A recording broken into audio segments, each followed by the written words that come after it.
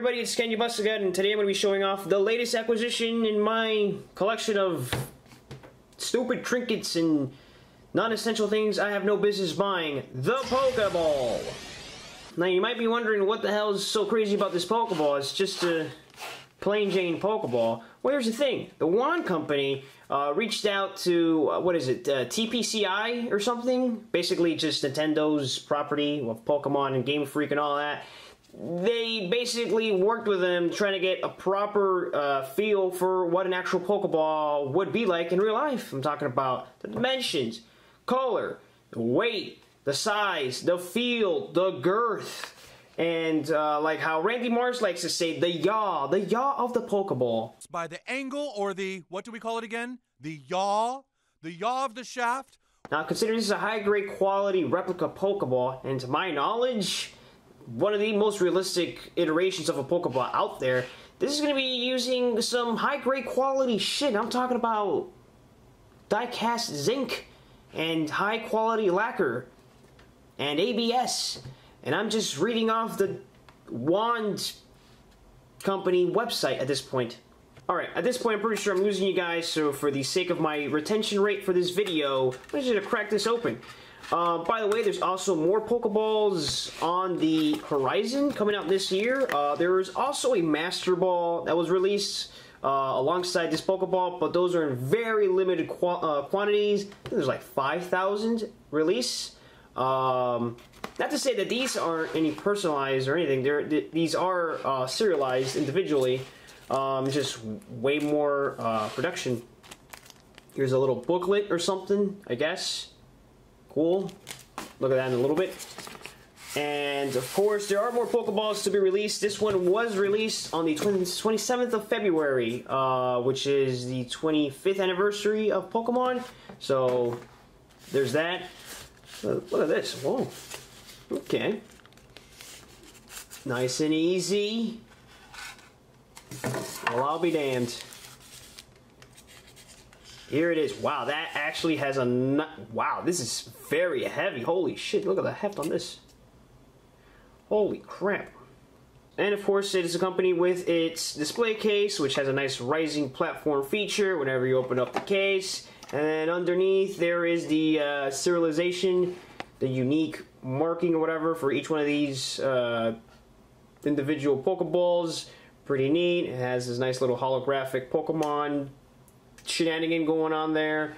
Of course, there is the pull tab for the display case, and then the pull tab as well for the Pokeball. So, we're cooking now. Alright, before we go into how the actual Pokeball looks like inside its display case, I want to check out a couple more things that come with the actual packaging, like this instruction guide or something. Because there's also a secret item that comes with the case itself, but I can't find it at all. Well, there it is. Bunch of things of how this works. Riveting. Alright, I want to show this off because these warning labels really try to drive it home. The fact that not to throw the damn Pokeballs. Please don't be throwing the damn Pokeball at your dog or your cat expecting it to vaporize into red mist, forever to be imprisoned in a damn Pokeball. It's not gonna fucking happen. Alright, so I finally found the quote-unquote secret item. It's just basically a oversized wedding band for your Pokeball to have another way of displaying it. Well, I'll be damned. Alright, time for the grand reveal. Rillaboom, can I get a drum roll, please? Ta-da! It's a Pokeball. Boy, Wand Company, you sure knocked it out of the park this time around. But yeah, all jokes aside, the Wand Company did a pretty good job on this. It feels amazing in hand. You know, and more importantly, it does come with batteries included, which is very clutch in their behalf. But yeah, the Wand Company usually knocks it out of the park. Where all of their products, most notably their Fallout stuff, they have a bunch of the Fallout vehicles, like the Nuka-Cola truck, the, what's it called, the Sarsaparilla, the Sunset Sarsaparilla crate truck, the civilian cars, they have like a Pip-Boy as well, They also have like stuff like for other nerds of other genres, like Harry Potter. You know, they have stuff for Star Trek as well. So they have a bunch of sci-fi and fantasy stuff. Check them out. I am in no way, shape, or form sponsored by the one company, but I'm still waiting on an email from them.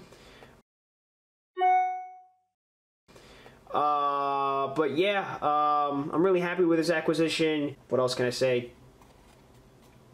Dope. Okay, that's going to do it for me. Please make sure to like, comment, and subscribe. It really helps out the channel. If you have a suggestion, please, I insist, leave it down below in the comment section. I'm open to, well, opening up more stuff like this. You know, these types of trinkets and doohickeys. I'm a big fan of. And I like showcasing them with whoever the hell stumbles across my channel. And yeah, I'll be seeing you around, probably with like a Pokemon opening or something. Until then, I'm Ken. Take it easy. See ya. Peace.